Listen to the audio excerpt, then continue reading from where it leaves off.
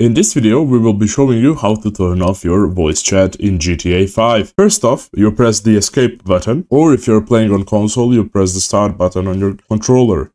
Now that you get here, you move over to the settings button and you press it. When you get here, you go to the left part of your screen and navigate down to the voice chat section.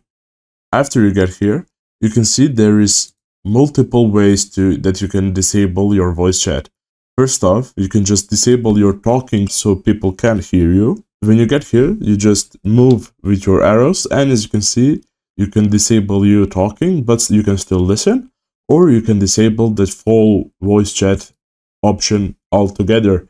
That you can do that by going into the first option right here called voice chat enabled and going and selecting the off button by clicking one of the arrows or moving with your controller. That is it for this video. Thank you for watching.